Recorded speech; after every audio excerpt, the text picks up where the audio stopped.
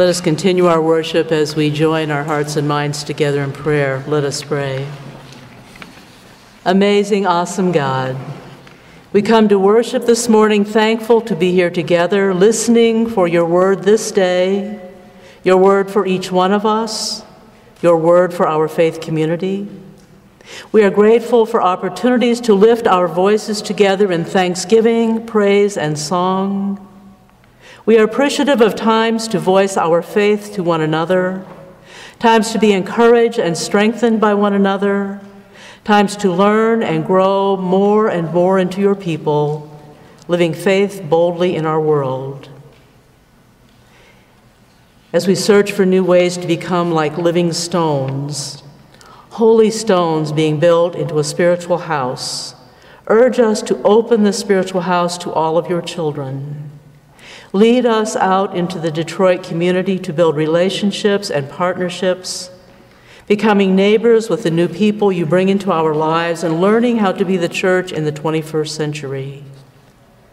As we come with all of our questions, wonderments, doubts, and fears, help us to feel your deep acceptance of us, even as we learn to accept and welcome in others with all of their questions, wonderments, doubts, and fears. And remind us, Holy God, questions, wonderments, doubts, and fears are essential to our lives of faith if we are to continue growing into the whole people of God. We pray for the Presbyterian National Multicultural Conference this week in Fort Worth, Texas. We pray that our 4th Street representation will be a faithful witness, using what we learn here in this faith community to build up others, and open to hearing new things, being encouraged and growing, eager to bring back new energy, creativity, imagination, and love back to this faith community and to our neighborhood.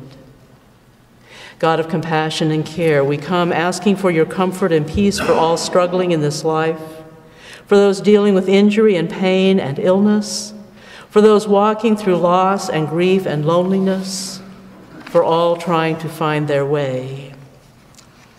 Loving God, who shares the joys and tears of our lives, we pray especially this day for Sarah Morgan and Bobby Edwards, for Rose Grosscup, for Valerie Kimbrough, for the Bryant family, for others among us dealing with difficult health issues, emotional pain, and overwhelming circumstances.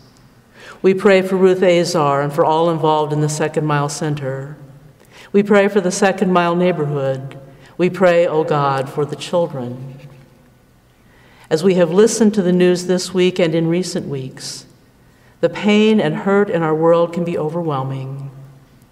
We lift our prayers for the world to you, Creator God of justice, and I invite your prayers just in a word or short phrase for issues around the world.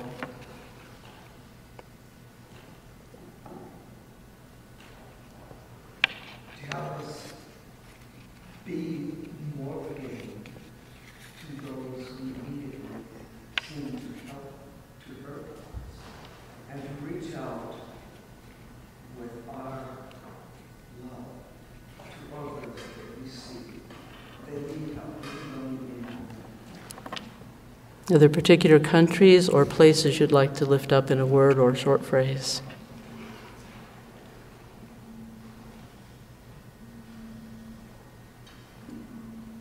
God, hear our prayers, silent and spoken.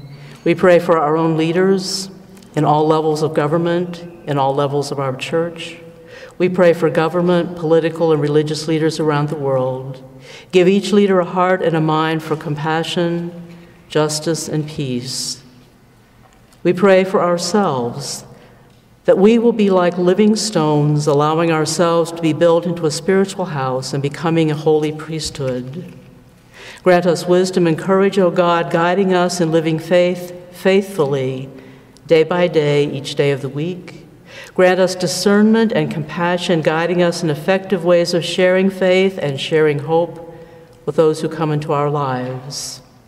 Let us be living stones, O God, as we pray together the prayer Jesus taught, saying, Our Father, Mother, who art in heaven, hallowed be thy name. Thy reign come, thy will be done, on earth as it is in heaven. Give us this day our daily bread, And forgive us our debts, as we forgive our debtors. And lead us not into temptation, but deliver us from evil. For thine is the reign, and the power, and the glory forever. Amen.